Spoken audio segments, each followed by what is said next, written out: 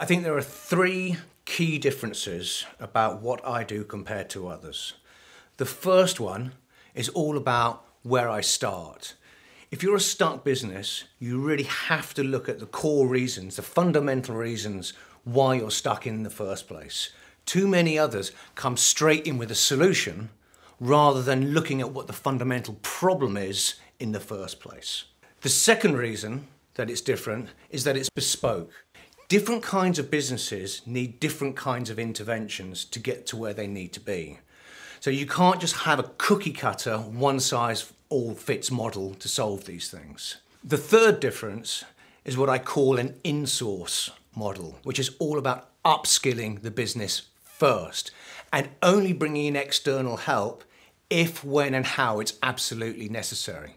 It means that the capability to change remains within the organisation and doesn't just walk out the door when the consultants leave.